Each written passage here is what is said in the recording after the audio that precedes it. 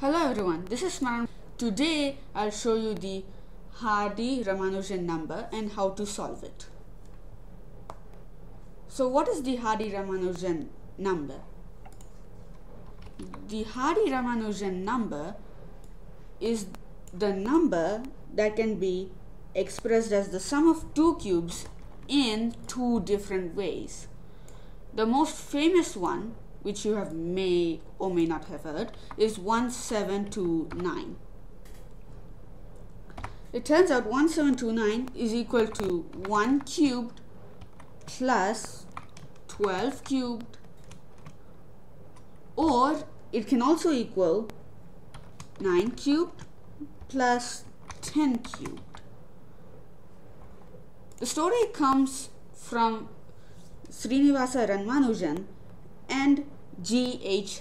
R.D. So when R.D. came to visit Ramanujan in Putney, R.D. came in a taxi with the cab number 1729. He remarked that it was a dull number. Ramanujan said that it's not. It is the smallest number that can be represented as 2 cubes, the sum of 2 cubes in two different ways, 1 cube plus 12 cube and 9 cube plus 10 cube. It turns out there are actually two such 4-digit numbers. This is one of them, 1729, and we are supposed to create a program that can find the other.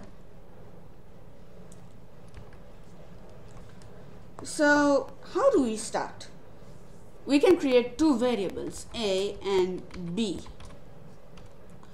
A will stand for the first pair of cubes and B will stand for the second pair of cubes, the two their sum. Next, we can create a list of cases that will contain both A and B, their sum.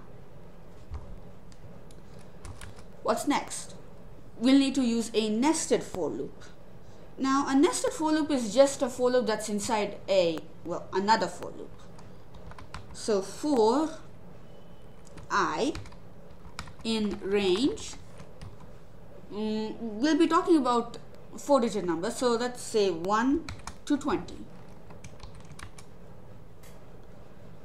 Then inside the for loop, we'll set A equal to I cubed. Now, this double asterisk is different from the single asterisk. The single asterisk is multiplication. The double asterisk is exponents. Let's continue. So, the next for loop, for j in range. There's a reason why I didn't keep I again, because we are inside the for loop, which is using I. So, using the same variable will cause errors. So for j in range, this time instead from 1, we'll start from I, just to reduce the data. So I, comma 20. Here we set b equal to the same thing, this time j to the power of q.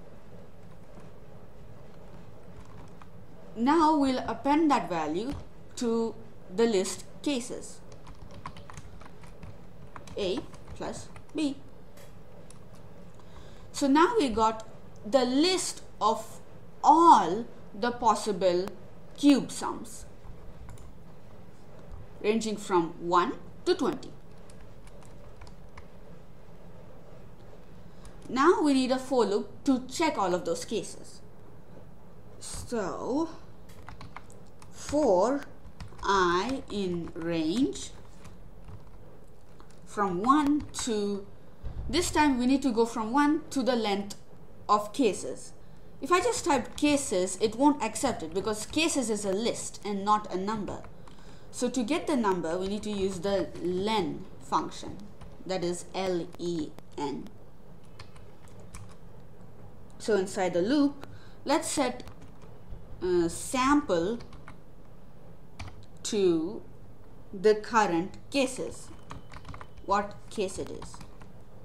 Because we are iterating over from 1 to the length of cases, all the things will be covered. Okay, now that we got our sample, let's use an if statement. So if cases dot count sample is equal to 2, just print out that sample.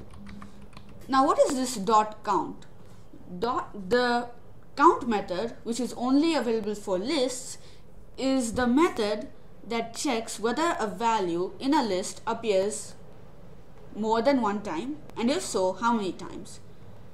Because taxicabs will have their sum appearing 2 times, we check if their count appears 2 times. If so, we print it out. Now let's save our program to test it.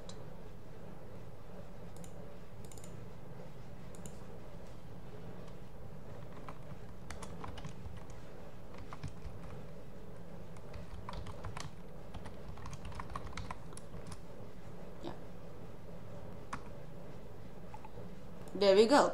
So the first number is obviously 1729, but we also got 4104, which means 4104 is also a taxicab number, which is correct.